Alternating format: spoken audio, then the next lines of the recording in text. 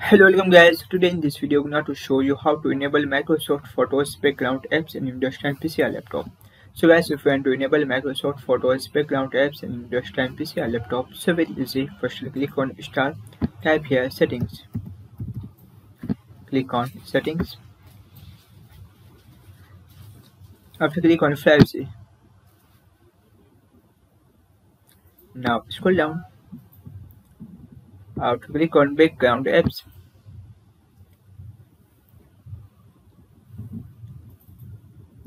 After scroll down. And here option Microsoft Photos. So guys, if you want to enable or turn on, so select to on position. That is. So guys, this is very simple and easy method if you want to enable Microsoft Photos background apps in Windows 10 PC or laptop.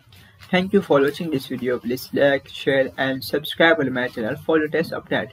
And please comment this video full or not. Thank you for watching this video.